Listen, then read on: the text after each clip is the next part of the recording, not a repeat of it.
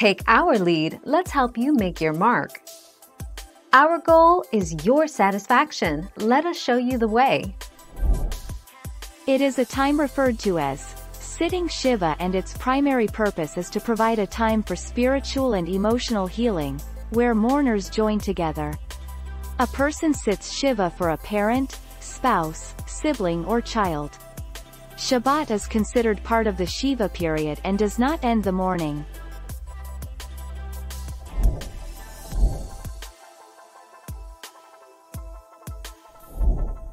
Take our lead. During the period of Shiva, mourners remain at home. Friends and family visit those in mourning in order to give their condolences and provide comfort. The process, dating back to biblical times, formalizes the natural way an individual confronts and overcomes grief.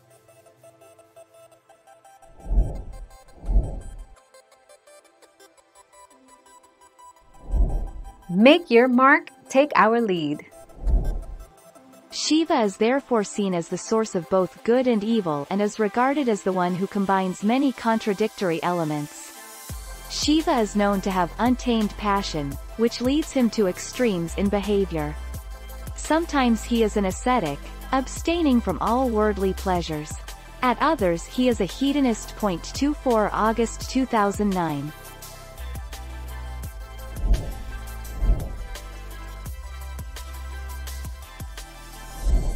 Make your mark, take our lead. Shiva is sometimes represented as half man, half woman. His figure is split halfway down the body, one half showing his body and the second half that of Parvati's. Shiva is also represented by Shiva Linga. 24 August 2009.